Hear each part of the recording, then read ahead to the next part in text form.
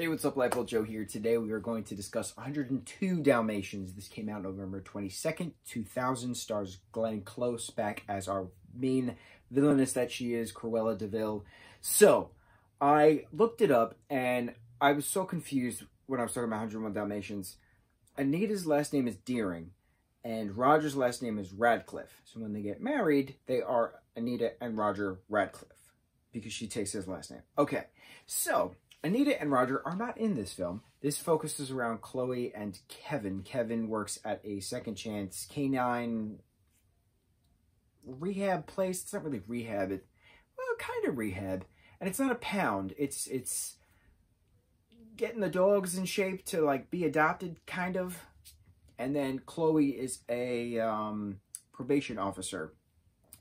Yeah. So it's been 3 years, timeline-wise, according to this film, since the events of 101 Dalmatians. Cruella has been in a rehab facility for 3 years, and she has gone through aversion therapy to, like, rid her of her murderous ways, kind of. But there's a caveat, and that the frequency of Big Ben's bells can re-trigger the old murderous, psychosis that she carries within herself. So Chloe's parole office is right across from Big Ben, and Chloe is assigned Cruella as a parolee to keep tabs on. So during one visit, the bells go off, and then the murderous side of Cruella comes back.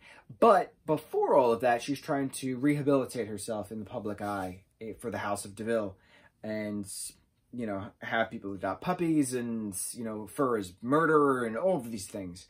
And then when the bells reset her mind, then she's back into the vengeful, catch those puppies, and I want revenge. Now, Dipstick is a grown puppy from Perdita and Pongo, and Chloe owns Dipstick now. Dipstick and his wife, whatever her name was, have a litter of 3 puppies, and so Cruella gets a hold of her old French fur friend who is good at skinning and making coats and stuff. And this is rated G, by the way. I looked it up. The first one's rated G as well, and this one's rated G as well. It's weird because it's about murder. And then the goal is now 102 puppies because she wants to add a hood to the spotted puppy coat, or poopy coat, as the Frenchman says. So they buy and frame a lot of different people to get all these puppies sent to Paris. Our story goes from London to Paris, where Cruella is baked into a cake. Very interesting, because she's still alive, in a French bakery, and then gets thrown in jail yet again, along with the Frenchman. But things that I've noticed within this film is that the macaw is the best character of the entire film. And I don't remember anything about this movie aside from the talking bird.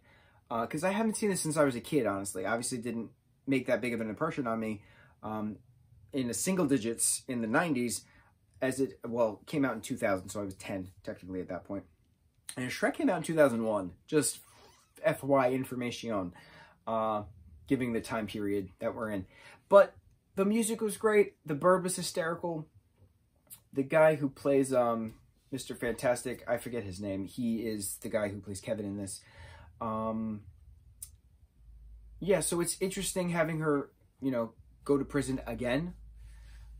I doubt we'll have anything further with Cruella. Now, I never saw the TV show, so I don't know what happens with the character in the cartoon. The next one we're going to talk about is 101 Dalmatians 2, Patch's London Adventure, and that's still about Perdita and Pongo and their kids' story.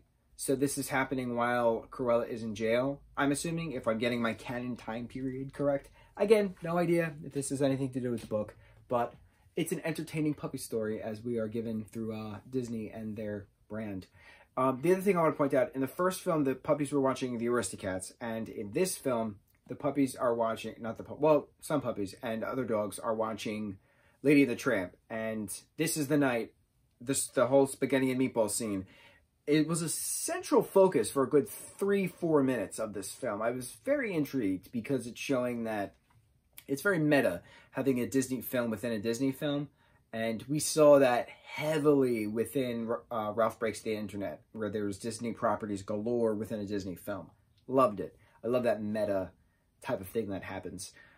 Yes, so 102 Dalmatians, very entertaining, very scandalous. I want to bake a cake. I want to bake a Cruella cake, just like that, and dazzle it with sprinkles and frosting galore and shove her in a window. How dare her threaten to murder more puppies for our coat. It's a funny movie. That bird is hysterical. The fact that he thinks he's a Rottweiler and then he can fly. And then he's just like, oh, what do these things do? And then everybody's like, flap your wings. And then he flaps his wings. And he's like, oh, that's what these are for. It gets me every time. Every time. Okay, on to the next one. Mucho mahalo.